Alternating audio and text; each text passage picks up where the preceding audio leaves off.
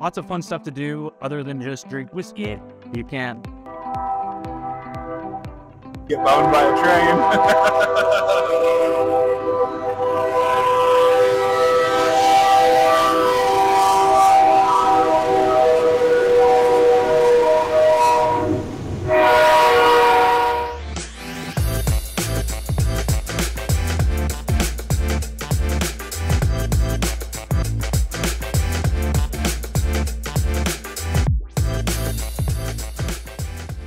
All right, so our list compiles of 7 different things you can do all around Kansas City.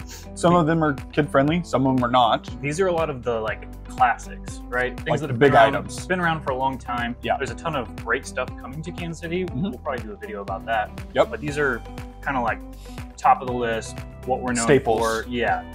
Things you should definitely check out. Yeah, so number 1 on our list is Union Station. Union Station has a ton of different options, things to do. It's just massive. So they've got Science City, which is great for kids.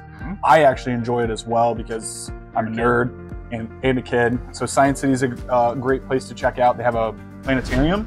You can go in and look at some stars. They have a model train gallery. There's a theater in there. They do different exhibits. Depending on the exhibit, they're typically 3 to 6 month exhibits. So they're like rotating exhibits. They've recently done the Holocaust. They've done Spider-Man, dinosaurs, really just all different types of things. So that's always cool. It's always something new to go back to Union Station for. We've got Rocky Mountain chocolate, ice cream. And then yes, Pierpont's is a high-end restaurant, fine dining. Go to Pierpont's and get the smoked grapes. I know that sounds odd. We thought it was odd. They're fantastic. They're awesome. Yes. So this is more of a high-end restaurant, date night, anniversary, bigger event type restaurant. And then of course, Harvey's, which is a coffee shop. Yeah. A historic train station building. Still operates as a train station, but they've obviously modernized it. The building itself is super cool, incredible architecture. They don't build things like that anymore. No. And Union Station has really become the central hub for events and things like that in Kansas City, right? So the Super Bowl parade, the ceremony was held right there at Union Station. Same thing with the World Series parades. Same thing with the World Series parade. The NFL draft that is coming up, well, when we're filming this, it's coming up. By the time this is out, It probably happened. Yep. Right outside there at Union Station, a central hub for everything that's going on right here in Kansas City. Yeah, so, and the other cool thing about Union Station is it doesn't necessarily cost to go to Union Station. Right. Just all the amenities are what cost. So you could go into Union Station and walk around and it not cost you anything. And Union Station is also wonderful during Christmas time. If you want to know what that looks like, check out our previous video. We do a complete tour of Union Station during Christmas time. All right, let's check out our place number 2. All right, so number 2 on our list is Boulevard Brewing Company. We've already done a video on just Boulevard. Yep. You should definitely go back and check out that video. It was pretty in-depth. Boulevard is kind of the top dog, kingpin beer company here in Kansas City. For the longest time, it was really only a Kansas City beer, but now it's all over the country and actually all over the world. So you may have seen it in your local bar or liquor store. The brewery is still a fully functional, impressive operation. You can go do tours. They were impressive in and of itself. Yes. They have a full-blown bar and restaurant in there. You can rent it out for corporate events, and it's a huge campus, so it was a very, very cool thing to go do. You could spend an entire afternoon there, an entire Saturday there, or you can just pop in for a quick little tour. Yep. If you want to know more about that tour or what it looks like, you can also check out our previous video of us doing the tour and get some fun facts about Boulevard Brewery. All right, number 3 on our list is a very kid-friendly, kid-centric thing to go do, and that is to go check out the Kansas City Zoo. Yes. I think we have a pretty great zoo, very spread out. A lot of walking. Yeah, make sure you got your walking shoes on. If you've got kids, you should probably bring a stroller or rent a stroller. They have them there. But you can go explore all different types of animals. They kind of have different sections based on what region of the world. Yep. Right, so you can go all the way out to Africa and see African animals. giraffes and rhinos. Elephants. Else is in Africa. Australia. Kangaroos. Kangaroos, that's right. They Koala have bears. those, yep.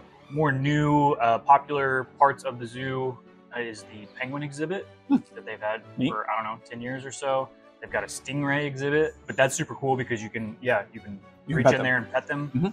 But one of the big things that's about to happen here at the Kansas City Zoo is that we're getting a brand new state-of-the-art aquarium. It's supposed to be one of the biggest ones in the country, and it is almost done. It should be open here by the end of summer, going into fall. They're saying September, but you never know. Yeah. It's going to be huge. They're going to have 6 different zones that will talk about different parts of the ocean, you know, the deep ocean, the coral reefs, the bay areas. They'll have 34 different exhibits, and it will be over 650,000 gallons of water. Seems like a lot of water. Seems like a lot of water. I hope they don't leak. Yeah. And I'm sure it is just going to be packed as soon as that thing opens. I'm sure our kids are going to love going to check out the aquarium. Yeah. Kansas City has an aquarium. It's a much smaller scale. It's an indoor thing. Yeah.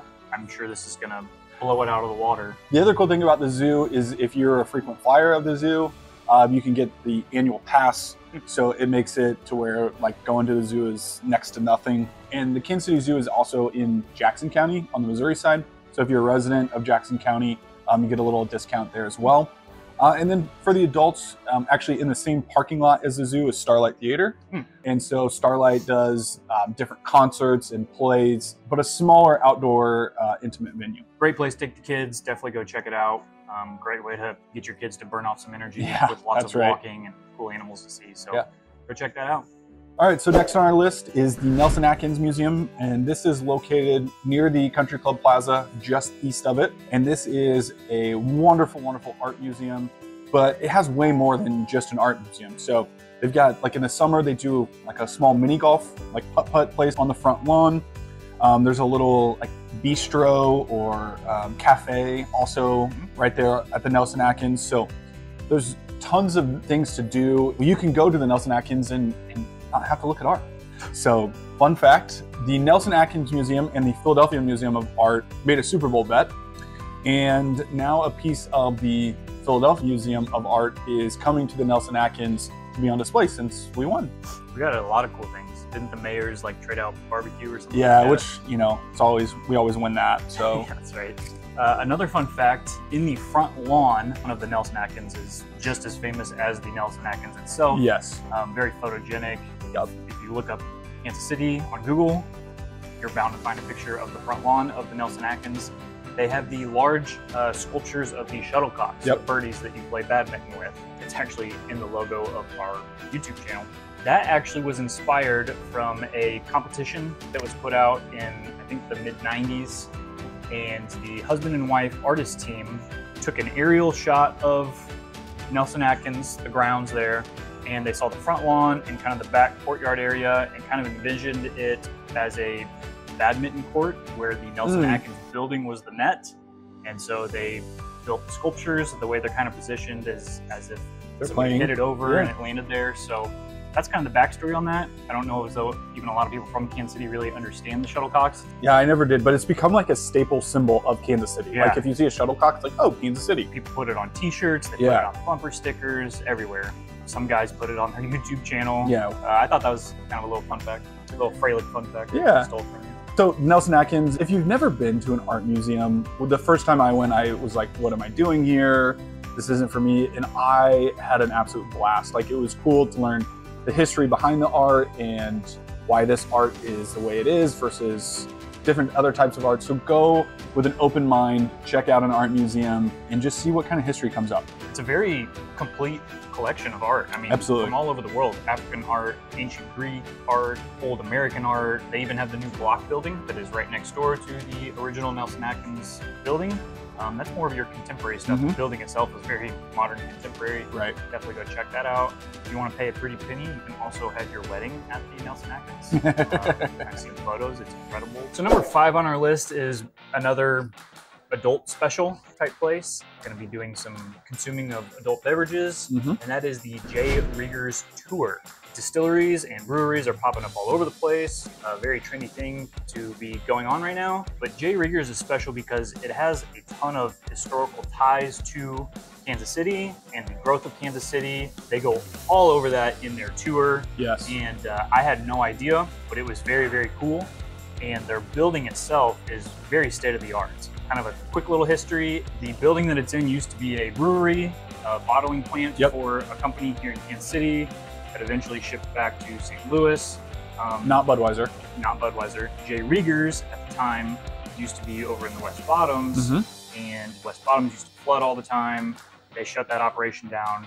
Decades go by, and the great grandson of the original John Rieger, Jack Rieger from the 1800s was tracked down because of this building, and that kind of lit a fire under him to really reinvigorate the Rieger's brand, and they have put it together, and it is incredible. So go check that out.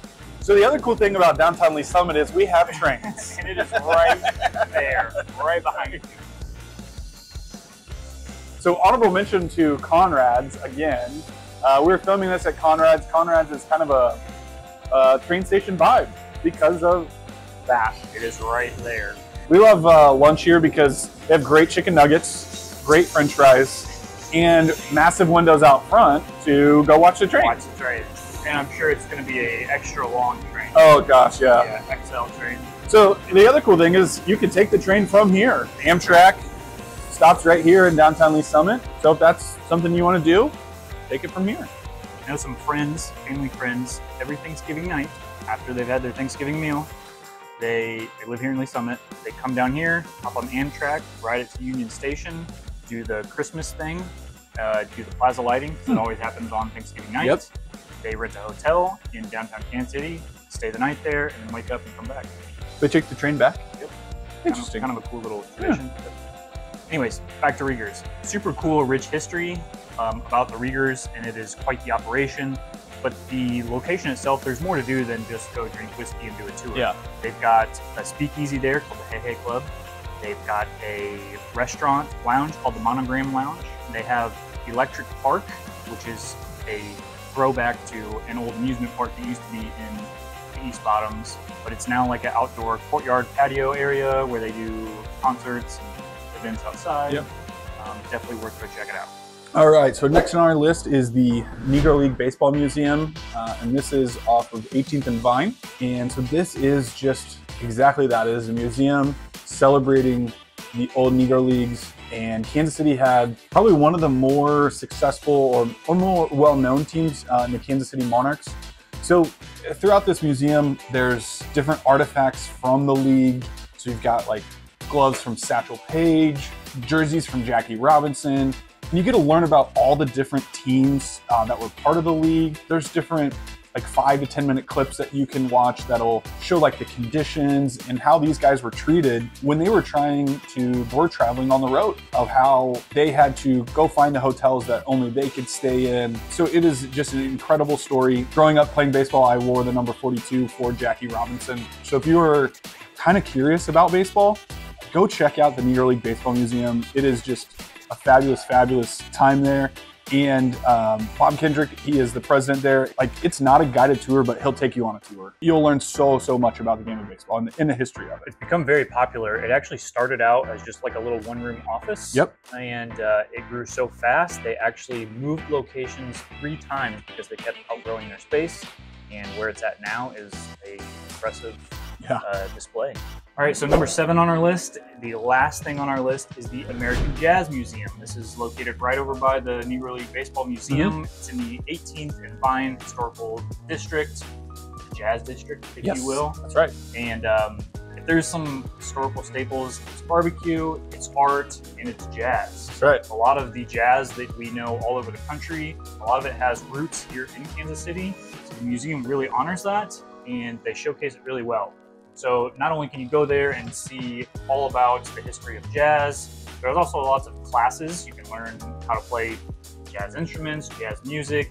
They even still have a jazz restaurant there called the Blue Room. You can go there and have dinner, have cocktails, and listen to some jazz. Yeah, actually, a lot of the big names that you hear that like originated jazz, most of them started here. Even if you hear their names down in New Orleans, which New Orleans is obviously a big place for jazz and still is. A lot of them started here and migrated down to New Orleans. So Kansas City has some unbelievable ties to jazz music. One of the most awesome things you can do on a Saturday when it's nice out in Kansas City is go to the 18th and Vine District, go to the Negro League Museum, then go to the Jazz Museum, and then hit up Arthur Bryant's for barbecue. You can smell it as soon as you drive in the area. The barbecue smell is incredible. So make a whole day out of it, learn some history about Kansas City, about jazz, about baseball, and have some great barbecue too. Well, that wraps it up for some of our must-see things to do in Kansas City. Obviously, there's a ton more to do here. Yep. There's even more coming, which we'll do a video on that later. If you want to know more, please reach out to us. I'd love to help you search for a home or help you sell your home. My number here is here below. Taylor is the mortgage expert. He will help you with your financing, get you pre-approved, and get you into the house that you need. Yeah, and if there is a place that we left off that you think is a staple of things to do in Kansas City, go ahead and leave us a comment below. We will be sure to add that to our next video. Awesome. Thanks, guys. See you next time.